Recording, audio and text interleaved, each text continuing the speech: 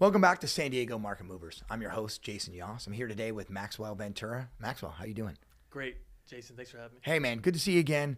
Maxwell and I were talking a little bit about how to be successful in the real estate industry, specifically taking care of our clients. Talk to me a little bit about how you quarterback, the deal when it comes to some of your buyers. Yes.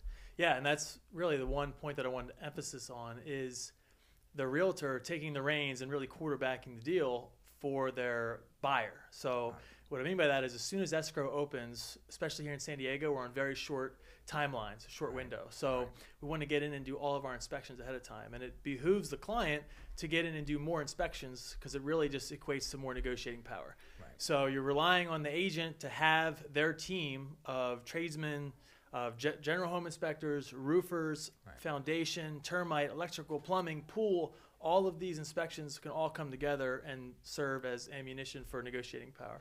And your team and you specifically, you have this all lined up. You have this ready to go. So it's not like you're getting on Google and calling around.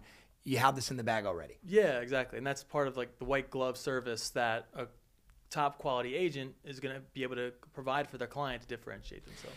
Do you have any pushback that you receive from a client, or do you usually have a client saying, oh, I want to use this person or that company, or how do you handle that type of situation? Yeah, great question. Yeah, that happens once in a while. I think the biggest thing is just keeping the communication line solid. So just explaining to them, this is typically the process, this is typically how it goes. The team that I work with, I'm very experienced working with.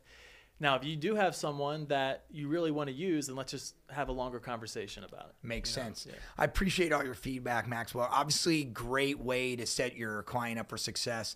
Everybody else out there, thanks for tuning in with us. We'll catch you next week.